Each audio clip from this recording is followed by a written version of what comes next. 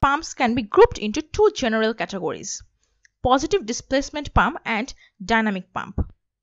A positive displacement pump makes a fluid move by trapping a fixed amount of the fluid and forcing or displacing that trapped volume into a discharge pipe or discharge system.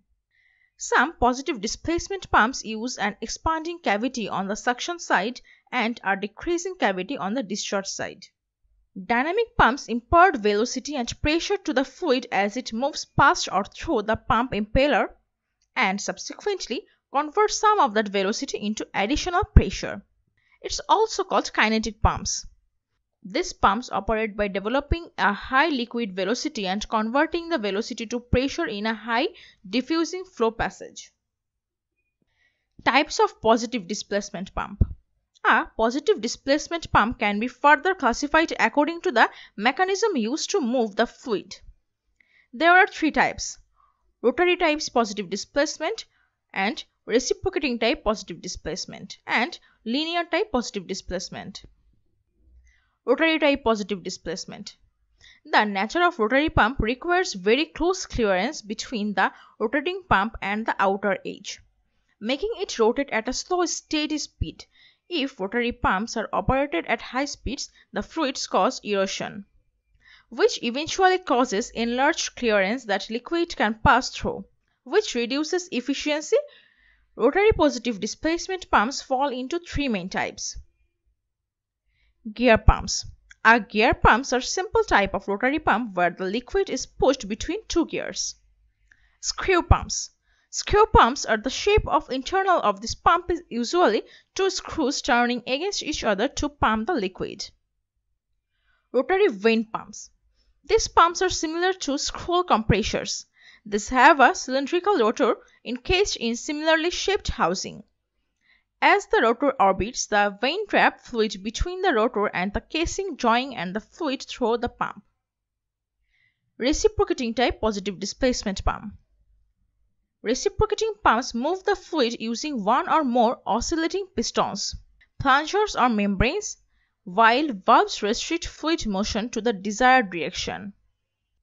In order for suction to take place, the pump must first pull the plunger in an outward motion to decrease pressure in the chamber. Once the plunger pushes back, it will increase the pressure chamber and the inward pressure of the plunger will then open the discharge valve and release the fluid into the delivery pipe at a high velocity. Typical reciprocating pumps are plunger pumps. A reciprocating plunger pushes the fluid through one or two open valves, closed by suction on the way back. Diaphragm pumps. Similar to plunger pumps where the plunger pressurizes hydraulic oil which is used to flex a diaphragm in a pumping cylinder.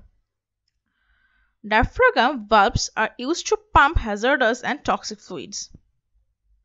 Piston pumps. Displacement pumps usually simple devices for pumping small amounts of liquid or gel manually. The common hand soap dispenser is such a pump.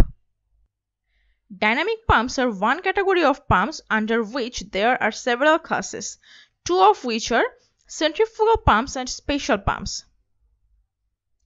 Centrifugal pumps. A centrifugal pump is a rotating machine in which flow and pressure are generated dynamically. The energy changes occur by virtue of two main parts of the pump: the impeller of the volute or casing. The function of the casing is to collect the liquid discharged by the impeller and to convert some of the kinetic energy into pressure energy. Centrifugal pumps are subdivided into several categories. Axial flow pumps. Axial flow pumps are high flow, low pressure pumps which lift fluid in a direction parallel to the impeller shaft. Mixed flow pumps.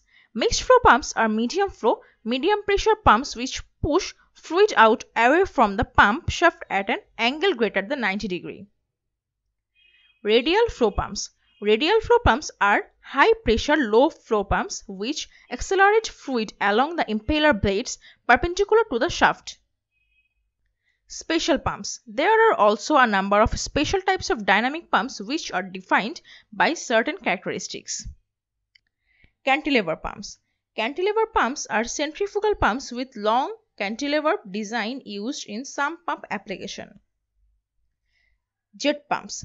Jet pumps are kinetic pumps with an ejector attached at the discharge outlet, utilizing the Venturi effect and motive fluid to generate pumping pressure. Turbine pumps.